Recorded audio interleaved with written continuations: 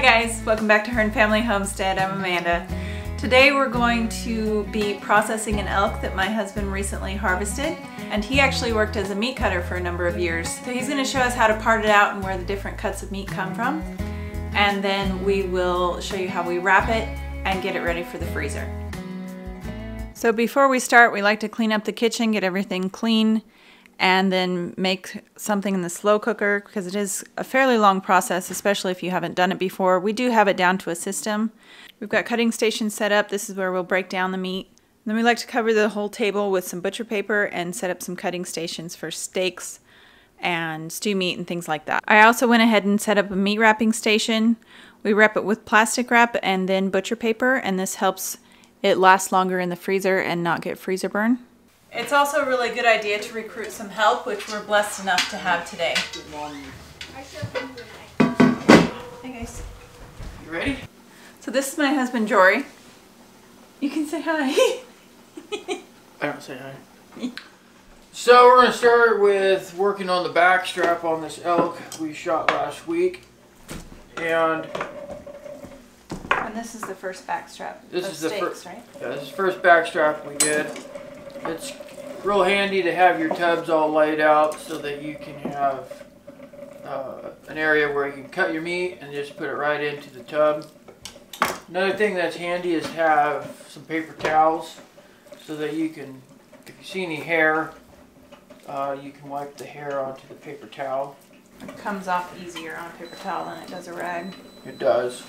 So we have the back of the back strap that connects to the rounds or the hip, and then we have the neck piece. So after you've cleaned it up, you're going to end up with basically the main part of the back strap, and that's what you'll cut your steaks out of. And so I just start by cutting off all these little chunks of meat. So this part here is mostly neck with just a small chunk of back strap. You can see how the back strap comes up and then transitions into the neck. So this is just going to be cut off and turned into grind. And then I will flip this over and seam out the rest of the neck portion, just separating the muscles. And then right down here you'll actually have the section that connects to the rib. And so that's a lot of like rib meat. So I'll take that off. So after we got all the chunks off that aren't part of the back strap, I'm just going to go through here and take off the sinew portion. And on a deer, you can actually just pull it off, and sometimes you can on a note too.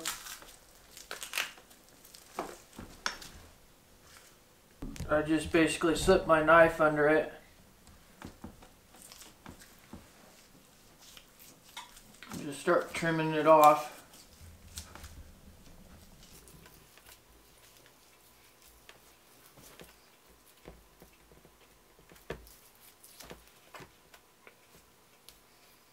So we always like to have a scrap box handy, so we just throw all our scrap in there. And that usually goes to the dogs or the chickens. So at this point we want to just cut our steaks, and you want to decide if you want to use it for like fajitas or just to grill it or breakfast steaks. And that's going to determine how thick you cut it. If you're going to do fajitas, you want to do them smaller. For the grill, I like mine a little bit thicker. And I think we've already done some for fajitas, and it's a little bit thinner. So we're going to go ahead and make this into like for the barbecue or something. So about ½ inch to an inch. So I'm going to do ½ inch.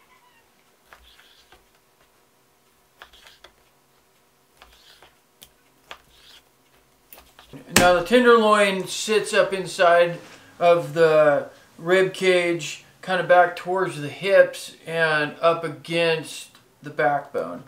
So a lot of people think the back strap is the tenderloin, but it's actually inside of the cavity. So how we clean that up is we just clean up all the looser meat until you get this long, kind of slender looking chunk. And then you can do all kinds of stuff with the tenderloin. We typically just turn it into steaks, but you can also use it for like roast, or if you use Instant Pot, you put it in Instant Pot. It's really good with Swiss steak. Yeah, it's really good for that. And it has this little silver sheen here. I usually don't cut that off because it pretty much falls apart once it's cooked anyways. It's super thin. And we'll just get it cleaned up and cut it into steaks. And make sure any of your steaks you cut against the grain so that it's not tough. So on this tenderloin, you can see how the grain runs this way, just like on a back strap. So usually I'll cut this section off because that's pretty small, and then we'll go and just start cutting our steaks. Right here is the hind quarter of the elk, and you can see that the seams are already kind of opened up. I do that before I pack it out. That way all the heat that's stuck in these deep muscles can have a way to escape. Otherwise, you know, if you have a long pack or something, that heat just can stay inside that muscle and cause the meat to spoil. So on this hind quarter, the first thing I like to do is take off what we call the top sirloin on a beef, and it'd be this big section here. And it basically starts right above this knuckle bone. So I'm just going to seam that off.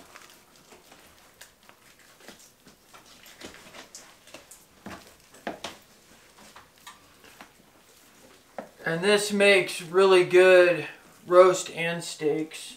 My next step is I will take and cut this knuckle off. I've already basically started.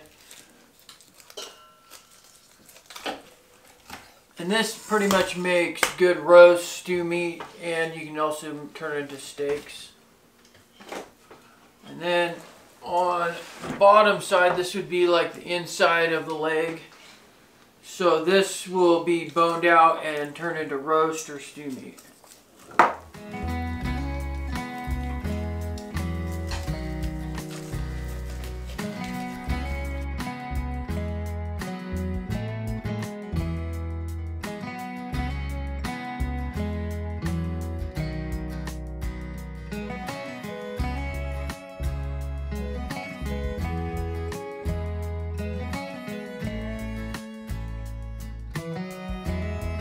Got that off the bone, we'll come through here and we'll seam this out.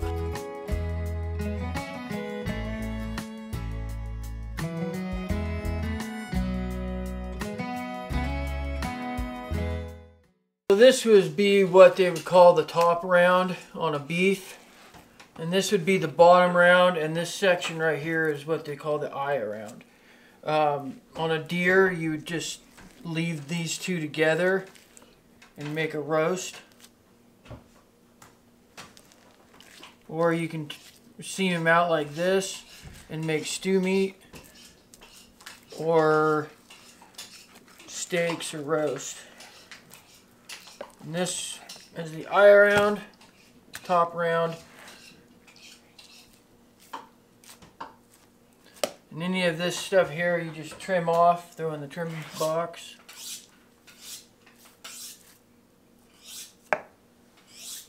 And then you do want to take this white shiny stuff off.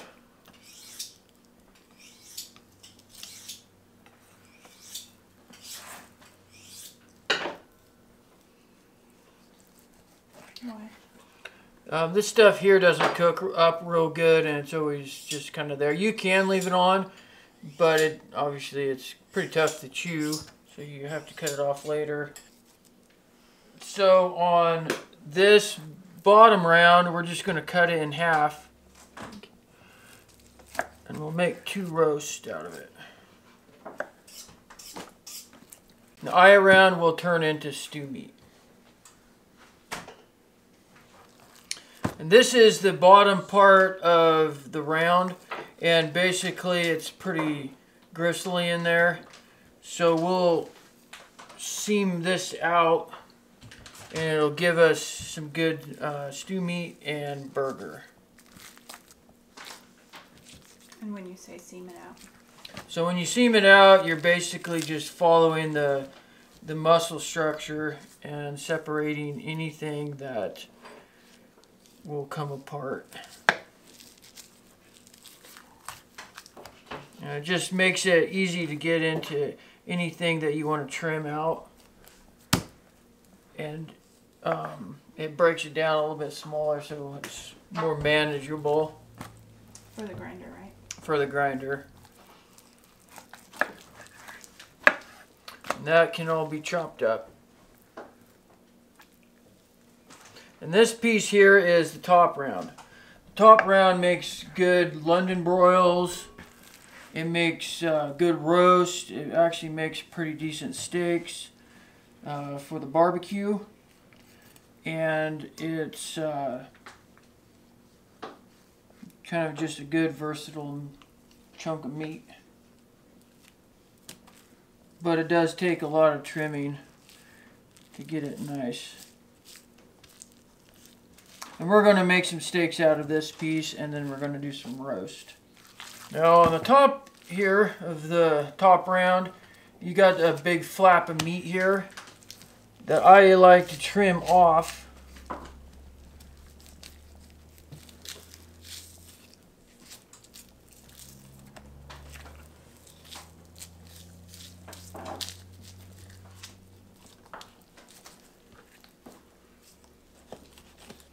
And we'll use this for stew meat because it's pretty much nothing in there that's tough, and it just makes really nice stew meat.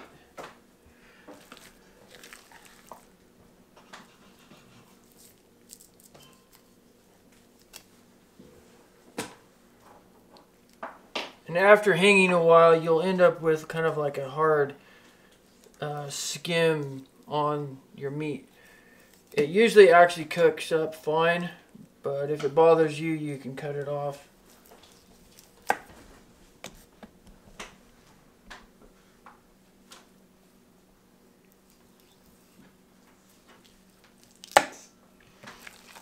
And now on the top round, you got 2 sections of meat here. This piece and this piece. The grains are different in this chunk as they are in this chunk. Go ahead and seam these 2 sections out. And also, if you seam them out before you steak, it'll actually make a prettier looking steak as well. So this is the main chunk of the top round. And we'll go ahead and trim off the end, which can make grind.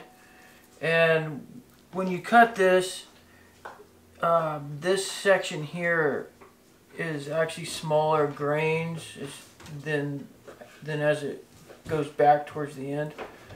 So, and you want to cut them, don't cut them like this, but cut them like almost angled into the meat.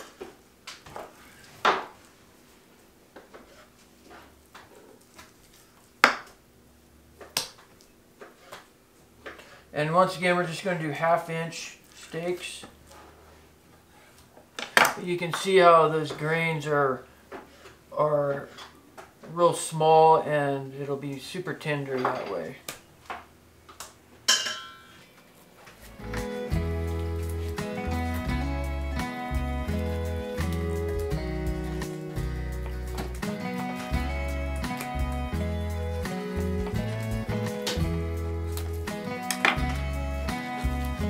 Steaks. That'll be top round, and this one will be steak. Alright. See how I have you starting it? On the small piece of bottom round or top round, we'll go ahead and kind of trim it up.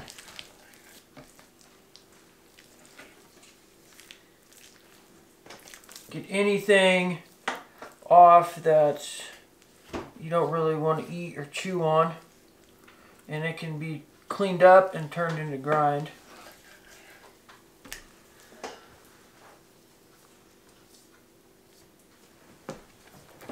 And if you're going to cut this into steaks, the grains are pretty much running this way.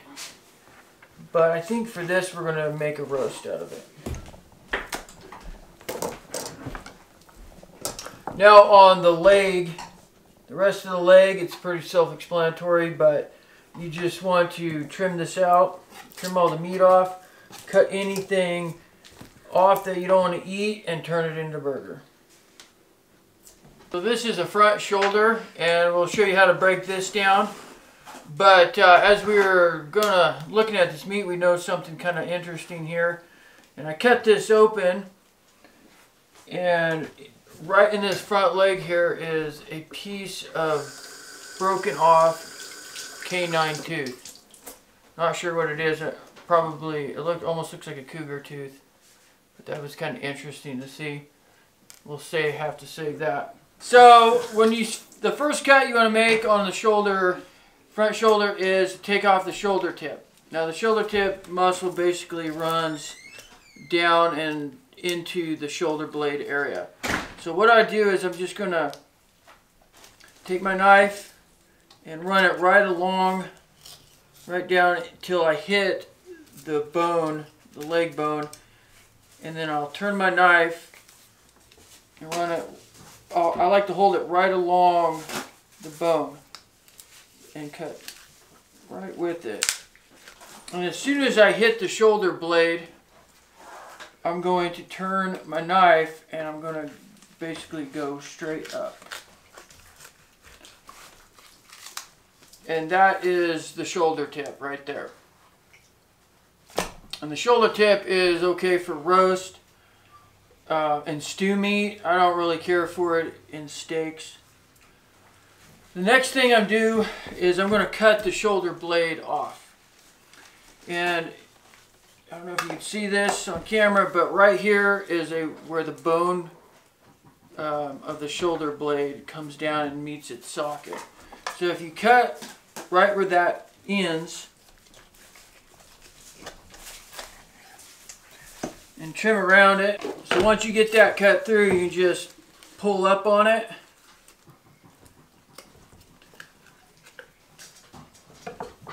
Make a little cut where they meet and just bend it back and break that suction on the blade and separate it. And so that's the shoulder. This part right here is all going to be burger, so I'm going to set that aside. And on the shoulder, I call it like the T-bone of the blade. It's a bone that pretty much just comes up. And I'm going to trim right down the edge of that. And when I get to where the meat kind of tails out, I'll just take my knife, kind of like filleting a fish, and I'll push down on my knife and trim that off.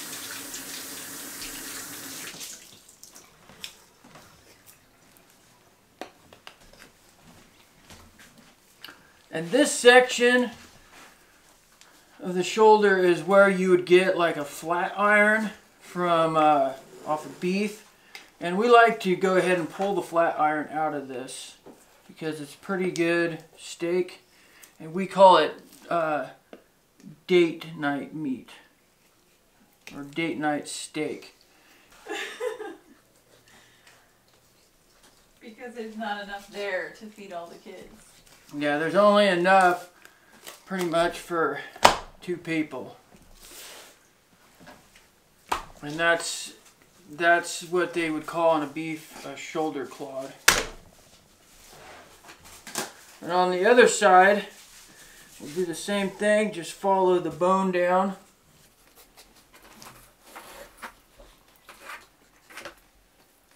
And trim it off.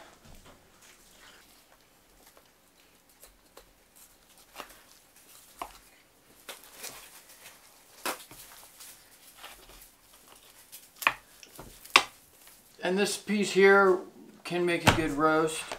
We usually just cut it up into stew meat.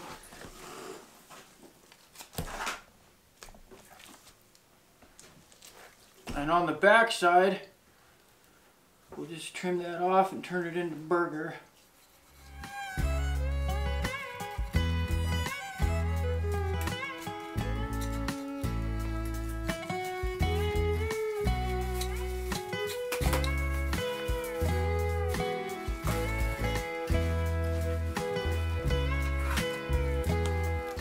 It's much easier if you learn to seam all these muscles out before you actually start cutting up your elk into steaks and burger or whatever you're going to make. It just makes it a lot more manageable. You can see how nice and clean that is.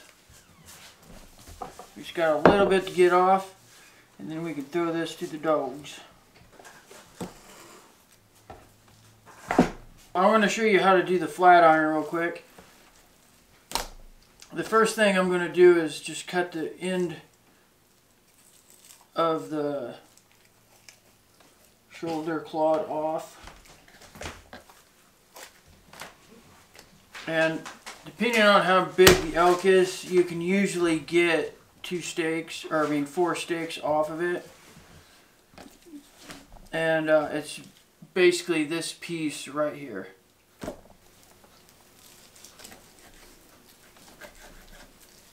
We're just going to go ahead and cut that out. And we end up with this. And the first cut we're going to make is just going to cut right in the center. And we're just going to do it real lightly till we see sinew down in there. And once you hit that, you're going to turn your knife sideways and you're going to fillet your steak off. And that is a flat iron. And you can see that sinew underneath. And we're going to go ahead and do the opposite way. Now this one you're going to have to trim up a little bit because it's not quite as much of the flat iron on it. So I just kind of trim it, and when I get to the end just cut it off. And on this particular piece you can see where the arrow went through. So we'll cut that off.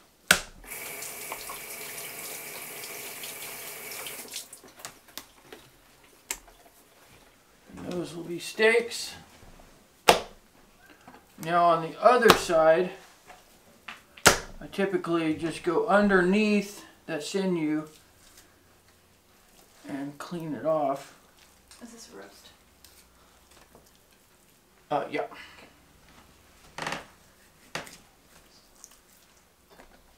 We'll trim that up later and throw the rest into burger.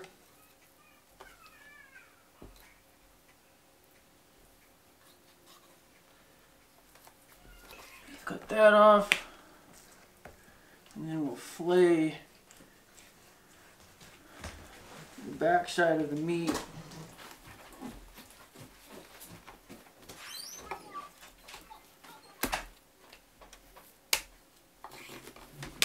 And there's our other flat iron. So we basically only got 3 off this one. So for the wrapping, I like to get these really big boxes of plastic wrap because they have this cutter here and they're heavy enough that they don't slide around when you're trying to cut your plastic. And then we've got 5 people in our family, so we're going to go ahead and do 5 steaks in some and 10 in others, just depending on what meal we're cooking for. And then what I'll do is once I have my meat on here, I'll take the corner and go over, flip it, and then I'll bring the sides in. And you want to wrap it as tight as you can so that there's no air inside the package, and then you just roll it.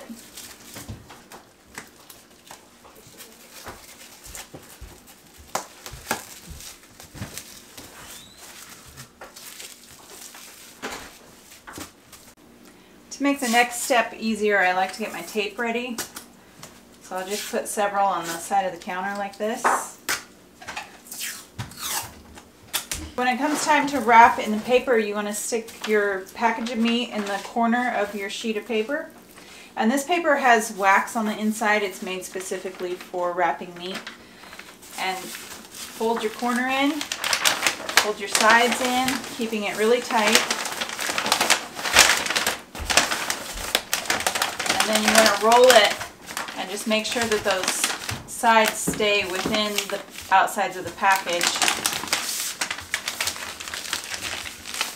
And then you've got your tape ready. So right now I'm wrapping all backstrap, and I like to wrap like things together so that I can label them when I'm done.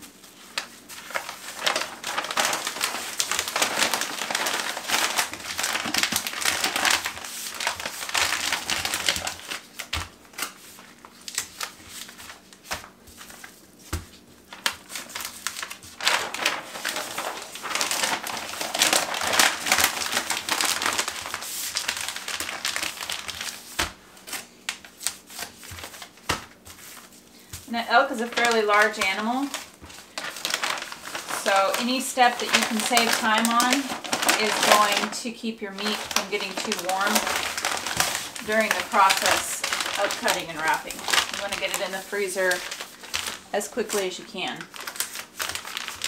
And then I'll label these with permanent marker.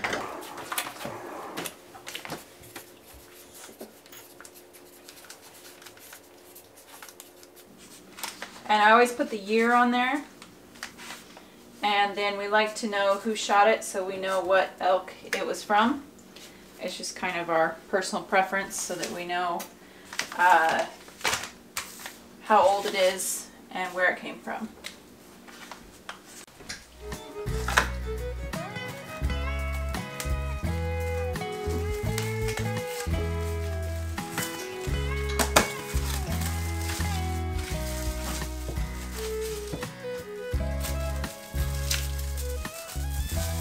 When you have a really large package, like a large roast, you can actually use 2 sheets of paper.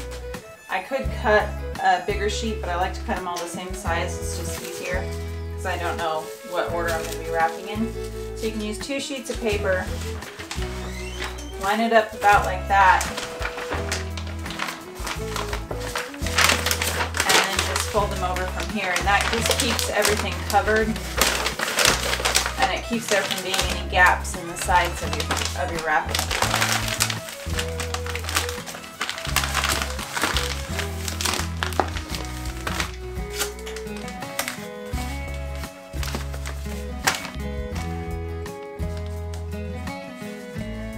We've got our grinder out here. This particular grinder comes with 2 different plates. I put the chili plate on first. That's got the bigger holes. And then this is the burger plate. It's got a little smaller holes. What we do is we run all the grind that we need to through the chili plate first, and then we mix whatever seasonings we're going to mix with it. If we're making sausage or jerky or anything like that, we're going to make some burger jerky. And then we will take that grind and run it through the finer plate.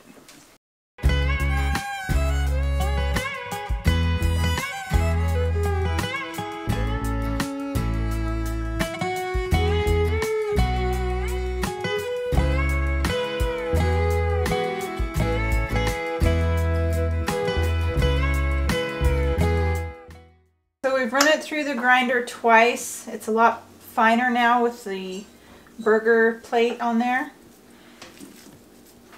So we're going to put it in these big tubs and pack it down, and then we'll turn it out and I'll show you how I portion it out to wrap. So what you want to do is lay some paper out, and then I'm going to turn this out onto my paper.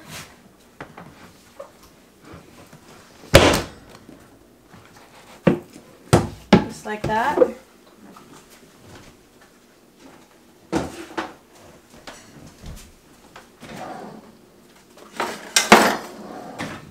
And then we'll take a big knife and we'll cut it into about the portions that we want.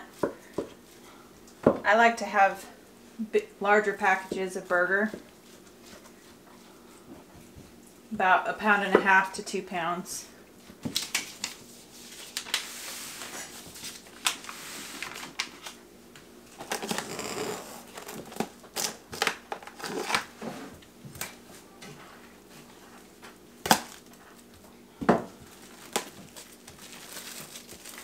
And then we also wrap the burger with plastic first, and then with the wax butcher paper. Alright, so we're done for the day. I'm going to save the stew meat for tomorrow and can that in my pressure cooker. But we've got enough work in for one day. Be sure and like and subscribe if you'd like to see more videos, and we will catch you on the next video.